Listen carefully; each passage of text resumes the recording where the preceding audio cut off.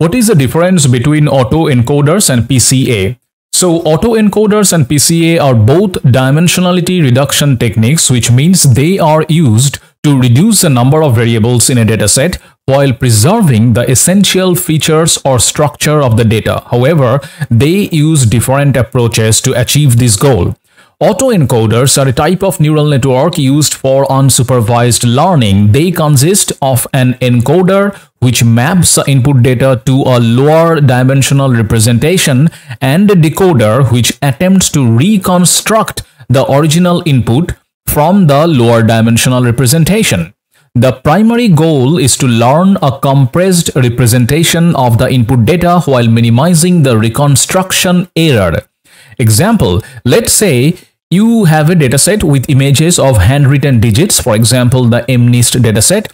You can use an autoencoder to learn a lower dimensional representation of these images that capture the essential features. The encoder might map the 28 by 28 pixel images to a 10-dimensional vector, and the decoder would then attempt to reconstruct the original images from these vectors. By training the autoencoder, it learns to compress and decompress the images, effectively reducing the dimensionality while retaining key features. Now, the architecture of an autoencoder consists of first an input layer which takes the original high dimensional data, then an encoder which is a series of layers that progressively reduce the dimensionality of the data, and C, a latent space, the lower dimensional representation of the input data, which is what a latent space is. And also we need a decoder, which is a series of layers that progressively increase the dimensionality to reconstruct the original data. And finally, we need the output layer, which provides the reconstructed data.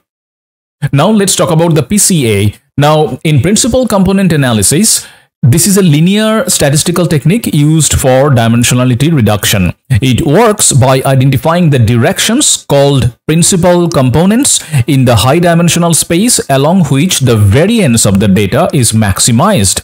The first principal component captures the largest variance. The second principal component captures the largest remaining variance orthogonal to the first component, and so on. By projecting the data into a smaller number of principal components, you can reduce the dimensionality while retaining most of the variation in the data. Example, suppose you have a dataset of wine samples with 13 chemical properties. You want to reduce the dimensionality for visualization or further analysis. You can use PCA to identify the principal components that explain the most variance in the dataset. The first 2 or 3 principal components might capture, say, 90% of the variance. By projecting the data onto these components, you can reduce the dimensionality while still retaining most of the information in the dataset.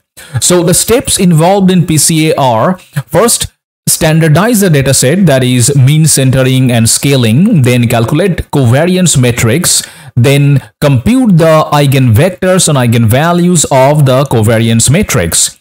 Then select the top k eigenvectors with highest eigenvalues where k is the desired reduced dimension. And finally, project the original dataset onto these selected eigenvectors. Now, the key differences between autoencoders and PCA. First, autoencoders are neural networks capable of learning non-linear representations, whereas PCA is a linear technique based on orthogonal transformations.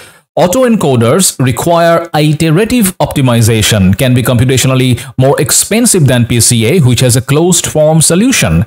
3. PCA assumes that the data lies on a linear subspace, while autoencoders do not make this assumption and can capture more complex relationships in the data. And fourth, autoencoders are more versatile and can be used for a variety of tasks such as denoising, anomaly detection, or generating new data samples, while PCA is primarily used for dimensionality reduction, data preprocessing, and visualization. In summary, both autoencoders and PCA are dimensionality reduction techniques, but they differ in their approach assumptions, and capabilities. Autoencoders are more flexible and can capture non-linear relationships.